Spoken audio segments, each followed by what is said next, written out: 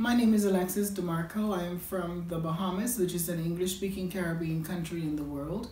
My work is the D'Marco organization. Being a trans woman, being able to navigate within society in a Caribbean country is very difficult for most trans persons and persons of intersex status.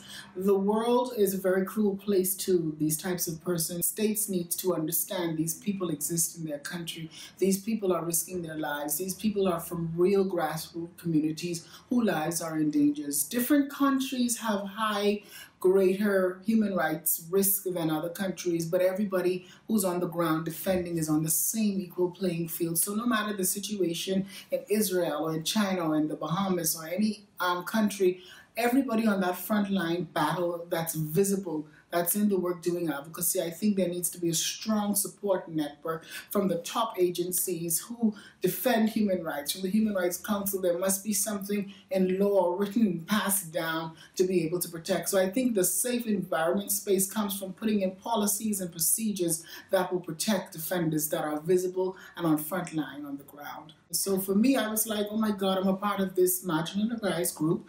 Although I do have certain privileges being passable, what they would call passable, but there are persons in my grouping who are not passable. So for me, it became a situation of survival. How am I going to make it? How am I going to navigate in this cruel world? So the personal became political for me, and I was able to identify with myself and say, hey, this is just not about you, but it's for the others like you. I use this opportunity to navigate. I use this opportunity to get all the information that I need, to use the mechanisms that I was taught. Now I have a better understanding of it. No matter who or what a person chooses, no matter how a person is born, no matter what you may think a person is, they all have access to human rights. And we are not to deny the access to these human rights. We are to give them these human rights. They shouldn't be asking for something that's already theirs. So I want to encourage everybody, let's stand up for human rights.